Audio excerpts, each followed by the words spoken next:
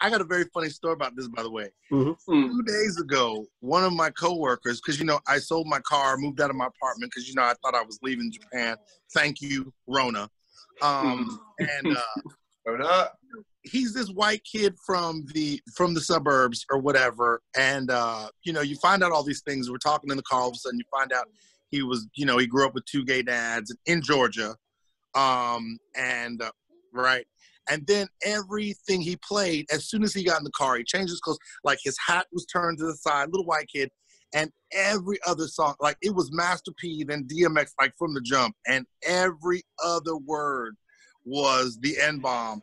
And I'm sitting in the car with another coworker sitting behind me. We're both brown people, and we were both so uncomfortable. And then I look over, and he was more uncomfortable because he couldn't even sing nigga in the car.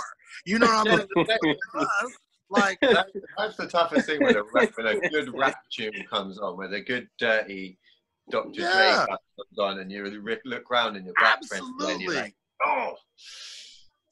So I'm gonna have to brother it. And you do karaoke. Do you ever do karaoke rap songs? Hey. I always do karaoke rap songs. I always or do like the other Alex we used to say, my neighbor, my neighbor. You know what I'm saying? Like I say brother usually. I'd say brother most of the time. Yeah. That was the other Alex that was here for a little while. Oh, fuck that guy. Can you believe that? I left, and the next month, some other Alex just was like, hello, I'm Alex. No, you remember, Alex with the beard that was here, like he left in February. Left. He turned up like a week or 2 after I left.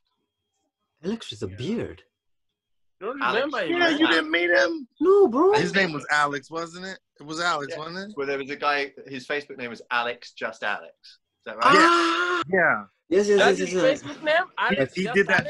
He did that bit, my neighbor, like wanting to say the N-bomb, and it was actually really, really funny. He took like 4 rap songs and replaced everything with nigga to my neighbor, and it was hilarious. But he showed up when the original Alex left, just like Tarek showed up when Aziz left. Not the same thing. Oh, Tarek did show up with Aziz left. There's a weird like replacement of these like shit versions of the original. Who replaced